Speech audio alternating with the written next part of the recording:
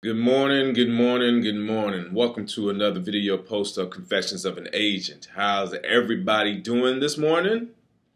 Great, great, great. I'm glad you're here with me. Today, I am going to propose a question for business owners. How do you manage your day? Do things get out of hand where, like me, I start pretty early in the morning, about 7 o'clock in the morning. Just to try to get ahead before staff tries to come in. And then next thing I know, it's 1 o'clock. And then there's a couple things that I may have not gotten to. I try to do certain things in compartments.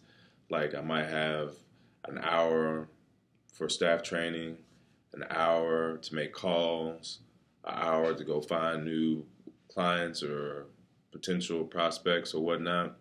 But I'm asking you the question.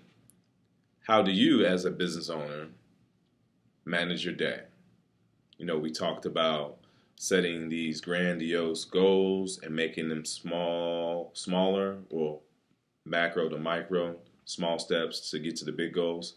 So I'm asking you, because the knowledge is in the room, how do you manage your day?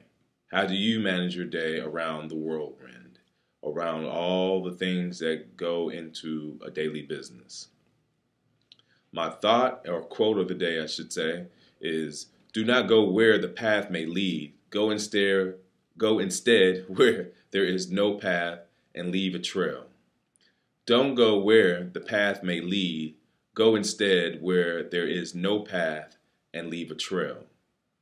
That's for my trailblazers out there, my leaders, and my soon-to-be potential leaders, because we are all growing in different aspects of life. As always, leave me an instant message. Leave a review on Google. Find me on LinkedIn. Stop by the office. Check out the website and share with Larry. Till next time, Confessions of an Agent.